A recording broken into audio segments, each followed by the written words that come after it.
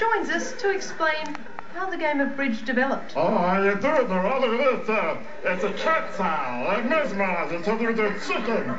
Oh, there was a pretty simple around that thought. And then I see her first. He says, my teacup, man, I say, and I read that snot and but just a belly. Well, Milo, perhaps I could join you for a hand. There you go, so let me go. Please, let me see, bro. I'll sit on there. Let's make this game kind of interesting. I'm gonna put in a bill and get you everything to cash out the best stuff for a winner ranch the farm. Come on, my cat side. Tell me. Yeah, that's it, baby. How about for the viewers at home, Milo? You take us through the art of dealing. Dealing? It's a pretty good one, it's that. And you put your necklace, and you make that fucking as a submatch. If I slowly put a fucking somewhere, and you pull it down with this side, and you peek out, you got taste it. This is true, baby. I want to pick up the one. Basically, that's the situation. Milo, that strikes me as a very complex method. Well, I'm wondering, does it have a special name?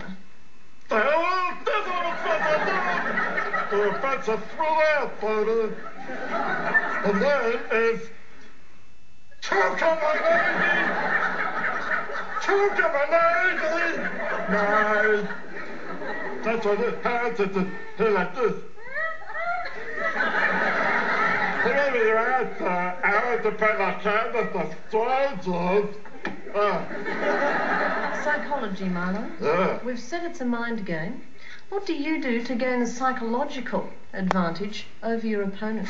That's a great thing. I tell you what, you're playing the game nice and cross-friendly like, right? Because that's spit. And you go, what do you do? Is that a Picasso over there? Yeah, dirty shit. You want a pen? You want a pen?